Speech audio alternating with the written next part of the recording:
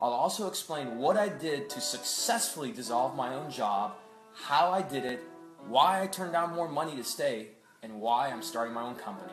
You should never risk being remarkable just to be safe and comfortable. And if you study any economic book these days, you'll see the industrial age is dying and the connection economy is on the rise.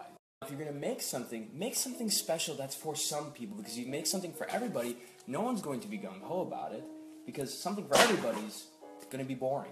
The best companies grow when they focus on getting more products for their loyal customers and not getting every customer they can. Jim Stengel explains this beautifully in Grow. Now, doing something that is both safe and comfortable is actually the riskiest thing you can do. And the very thing that you're afraid of is actually your one opportunity to make a difference. You have to evaluate risk. And sometimes you have to think about that. But in the end, it's always good to just follow your intuition. Here's the thing, you don't just want to market for the sake of marketing. Market something that has truth and can stand up to scrutiny.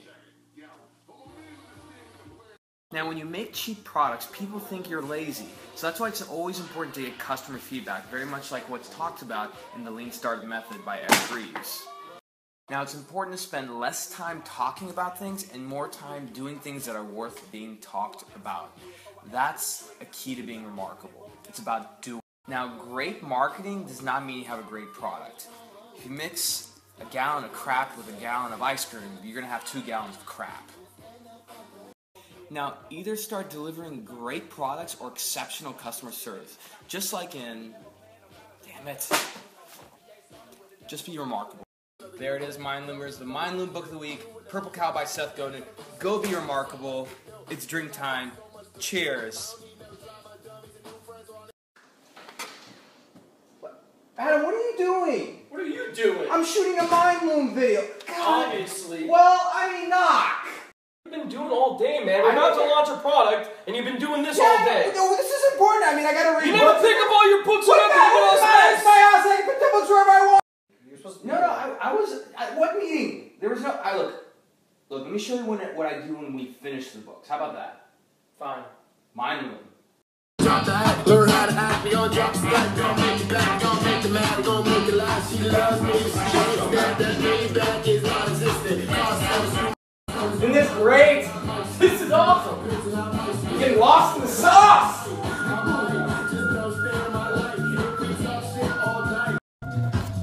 As iron sharpens iron, so one man sharpens another. My co-founder Adam for PS Mister, and that was Mind Loom. Now that didn't move all day, not even once. Now that's remarkable. That's a purple cow. Plato would often take walks with his students. Some of his best philosophies came from it. My co-founder Adam and I are taking a walking meeting before getting back to work.